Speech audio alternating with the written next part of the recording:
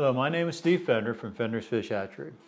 I talk to a lot of customers every year, get thousands of phone calls, and we always need to have one good piece of information is how big is the customer's pond. A lot of customers have not got a clue how to figure this out. So that's the point of the video today, is how to measure your pond from your computer. So Google Maps is my favorite. That's what I use. There's other ways to do it, but this is what I've used. It works good for me. You go to Google Maps, put your address in, bring up your pond location. You can click on it and get satellite view. Once you get to the point you found your pond, we've got one of our own ponds on here that we have, and you right click, bring up measure distance. Click on that measure distance. Take the little dot, move it up to the edge of the pond, and then you'll click. And you go all the way around the pond like that, and you're clicking to go around the corners.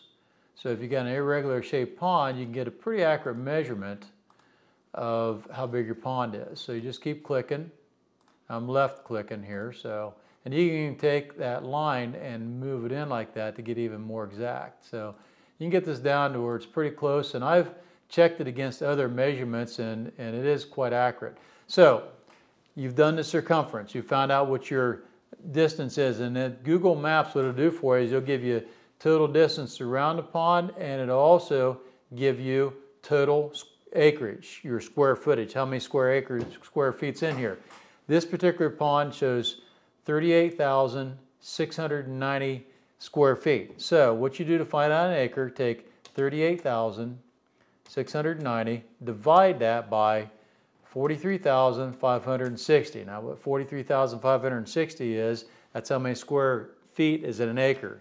Divide that in there, and that gives you 0.89. So we're just underneath an acre of water here. It's 0.89 tenths of an acre is what this is. So that's the way you can get your measurement on how big your body of water is.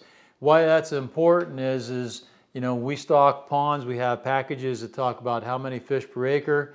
When you get to using if you use any kind of chemicals, it's very important to know what your surface acreage is.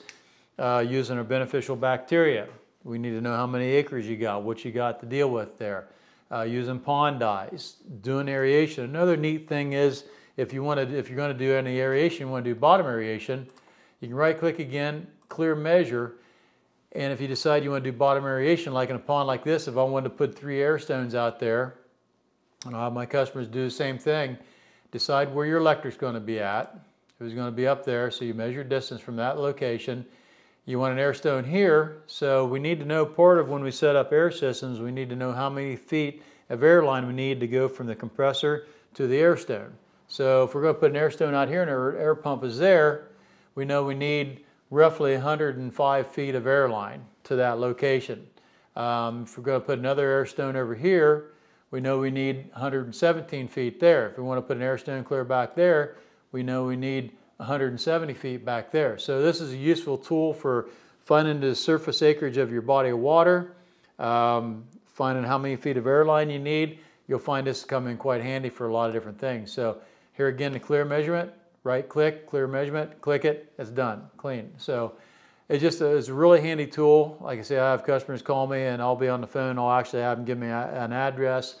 I can get on there, measure their ponds from my computer, and tell them how big the pond is, and then give them a better idea how many fish they need, how to set the aeration system up. It just really, really helps clarify a lot of things. So check it out a little bit. If you got any other questions, go to our website.